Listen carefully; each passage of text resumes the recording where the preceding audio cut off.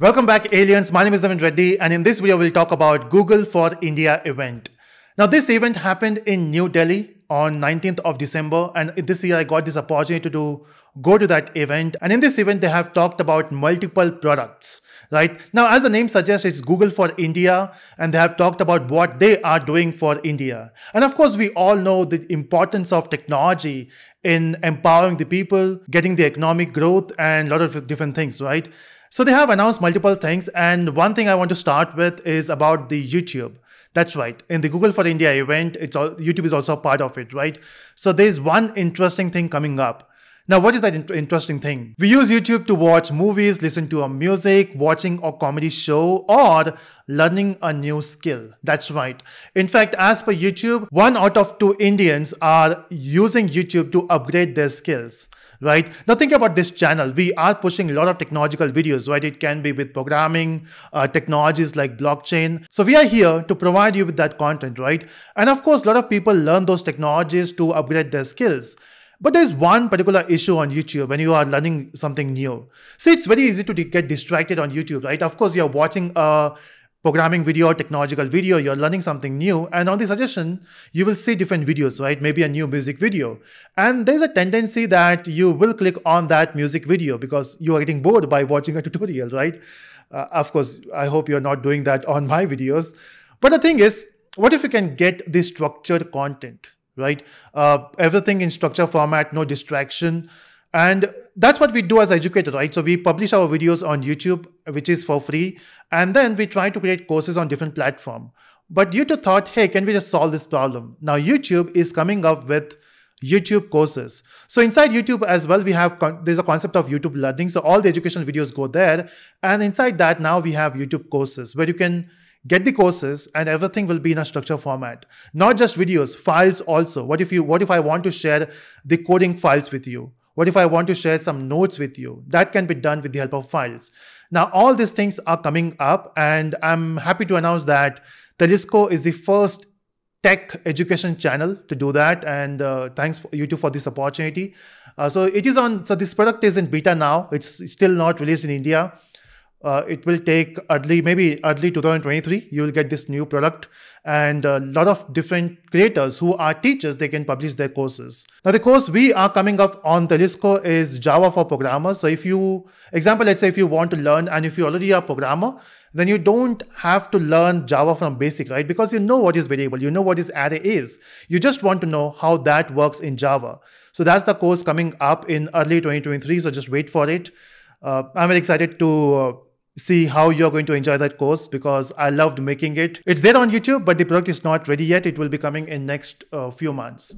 So that's the first announcement. The second one is Google is focusing more on AI. So we know Google, right? They have a lot of AI tools for different purposes. And of course, when we talk about technology, we always talk about how technology can help businesses, how technology can help government.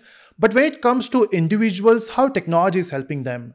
Now, Google has talked about multiple products in this. In fact, I have notes as well. So let's start with the first one. Now, since we talk about Google for India, right? So let's specify about India. Now, India, we don't have one language. We have multiple languages, right? And that's why if you see creators, they have channels in different languages. Example, for me, I have channel in English and Hindi. Not everyone is comfortable with English and not everyone is comfortable with Hindi. And that's why we have this mixed channel. Some people have multiple languages channel. So what if as a person, you want to search something in Hindi, right? So normally we have this tendency of typing the text in Hindi, but then the spelling we use in English, right? One of the examples they have shown is about cheese. Now, cheese in English, we have cheese, of course, everyone knows about it, but cheese in Hindi means things, right? So if you want to search about cheese, kis cheese se banta hai. Now, this is the example they have given. Now, this cheese, the first word is English. The third one is Hindi. So that's how you differentiate that. So Google is using AI to differentiate these two things. It's actually a local support which they're providing. Now, AI can be used for agriculture and for hospitals as well, for healthcare. Example, let's say if you want to find some disease and if you want to do that with the x-rays. See, If you are rich, if you can afford a good hospital, that's great. But what if you can't do that? What if you want to get help from the experts in different hospitals and maybe it's not available in your city? So maybe you can upload your reports and they will help you with the diagnosis. We all know about prescriptions, right? So let's say if you are an engineer and if you write in a very bad format, which is not readable, people will call you a doctor, right? Because by default, doctor handwriting is not that readable. Maybe they use a secret communication. It's only doctors and pharmacists. They know what they're talking about. As a normal human being, you're not aware. But what if you want to order your medicines online? So of course, on the other hand, the pharmacist has to read manually. What if AI can read the prescriptions? So even Google is working on that front. And of course, they have done multiple announcements. One of the interesting, since I'm a YouTuber, one thing I loved is search in the video. That's right. So example, let's say if you have a very lengthy video, let's say 30 minutes video or 2 hours video. And sometimes we tend to do that, right? We make the entire course in 2 hours. Now, what if you want to search for a particular thing? Of course, we do give you timelines. Sometimes you have a topic inside the topic. What if you want to search for that particular topic? What if you can search for a text in a video? Now that is also coming up and that will be interesting. Apart from this, one of the things which I loved from all of this announcement is aloud. Now, what is this aloud?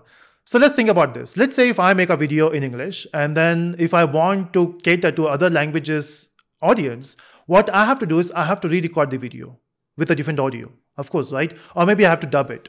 What if AI can do it for you? Not just one language, multiple languages. So example, let's say if you play a video and in that you have a choice of switching the language. Just like when you watch a cricket match and then you see different options there, of course, there's a different commentary happening. But what if AI can generate audio for you? It will be awesome, right? If I make this video in English, you can just go to the settings and you can change the audio track. The option is not available now, but it will be coming soon. And just by selecting a different language, you will get the audio in that language. Of course, the video will remain same. I hope AI will not change my lip syncing, right? But that will be coming. I hope that will be coming soon.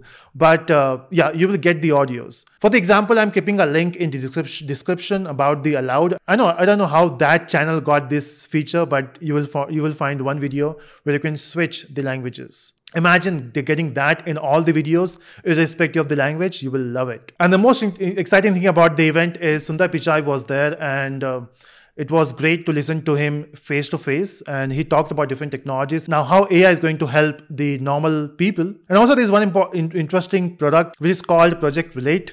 Now, see, if we talk about translation, let's say if you are going to a place where you're not familiar with the language. Example, I'm recently shifted to Bangalore. I'm from Mumbai. I don't know Kannada. So here sometimes I feel difficult to communicate with people because they don't understand other languages.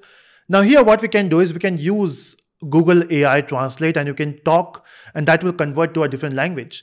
That works for the standard speech. What if you have a non-standard speech? Now some people, they have a difficulty in pronouncing the proper words. In that case, in fact, I will put this video in the description as well. And I was blown away with this idea. It will help a lot of different people who have speech problem. So even if they're not able to talk properly, AI will understand what they're trying to say and it will convert that to a normal words. So yeah, all these things are coming up. I'm excited for the next year when these products will be launched. And I'm most excited about the YouTube course and let's see how it goes. I will push more updates on this YouTube course in the coming months and you will get to know how can you create your own courses on YouTube. Apart from this, there was a separate event for YouTubers and I got to meet with a lot of different people, learned a lot from them, and it was quite fun event and I hope YouTube will invite for the next event as well. So that's it everyone from this video. Bye-bye.